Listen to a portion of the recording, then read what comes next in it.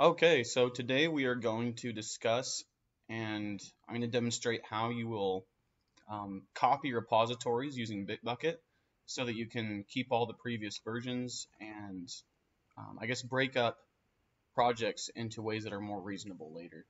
So I guess one of the reasons why you'd want to break up a repository or make a copy of it is if you wanted to say keep the original version and before you deleted the older version, um, you wanted to just make sure that the new ones work. So like, for example, I'm going to give you a real life example. We have this reverse indexing app. It's pretty great. However, what we've learned is we have this front end here and this back end, and we want to actually have multiple types of front ends.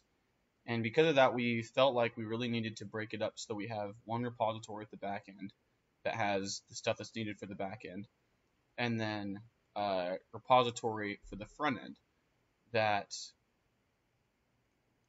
that we can then copy and make multiple repositories. That we have, say, one repository for the backend that manages all the backend stuff, and then several different ones for different applications. Like we need one for prisons that they can index in prison, which obviously is going to require some different modeling for the front end. One for like children, and then one for kind of normal people who are adults. Maybe not might not appreciate some of the other things we put for children. And so because of that, we felt like we needed to break it up. So I'm going to show you how to copy your repository so that you can make the changes in that repository. And what we're going to start out with doing is get to the repository you want to change. You're going to copy this link up here. You can actually do it with the clone one, but I'll demonstrate it right here. Let me first of all, I'm going to put this in a new tab. That way we can have both of them.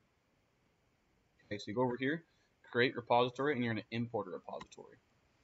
One of the things to note here is we want this to be FHTL. This is not just yours, so always make sure you change the owner. But this right here is like really finicky. I don't know why it is, but for some reason when you change it, it'll always save old imports that you've done.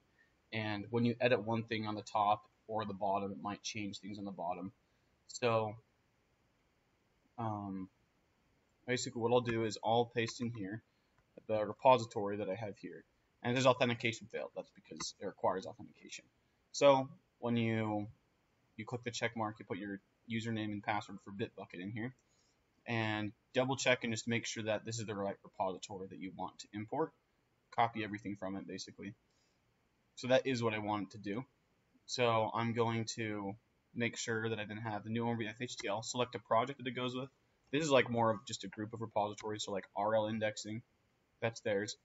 And I'm going to call this RI, so reverse indexing backend.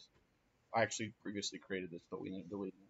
But you notice when I did that right up here, it put the old one here. This is not the repository that I wanted to clone, so I actually have to repaste it. I don't know why. You have to like double check several times before you do it. Under advanced, make sure that it only allows private forks because you don't want it's a private repository because this is FHTL's source code, BYU's. This is not somebody else's. And once you've gone over everything, make sure it's the right link, make sure the authentication works, make sure it's FHTL is the owner and the right project with the right name that you want, private, and you only allow private forks, then you can import the repository. And you'll see it'll do a bunch of fancy stuff, it'll clone everything, and it should build everything out for you that you need. And I'll go right to it. Okay, now that we're here, you'll notice it looks like any other repository, except it literally has the same commit changes. This is what you want.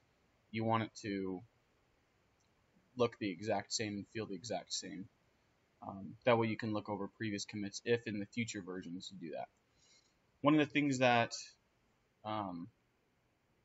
you can now do is you can now break it up. What I'm going to do with this is I'm going to actually take out the front end. I won't show you that I'm going to do that, but that's what I can do. Always, though, when you make a new repository, you're going to often need to change stuff in the settings. So in the settings, you'll usually want to put an issue tracker and create a private issue tracker. This is the people who have access to the repository, which should be everybody who is on BYU FHTL. You save that, and then you'll see this issues tab popped up. This is useful if, I don't know, the group that you're using uses issues. Right now we're doing Trello, but it could change. And then we'll save that. And then one of the important things that you'll need to do is do user and group access. And as you see, so right now I am an admin on this, so I can do whatever I want to do with it. And I'll show you how to do this later, but one of the things that you need to do with all the repositories is make sure that the right person is able to access it. But yeah, that's the first part of this video.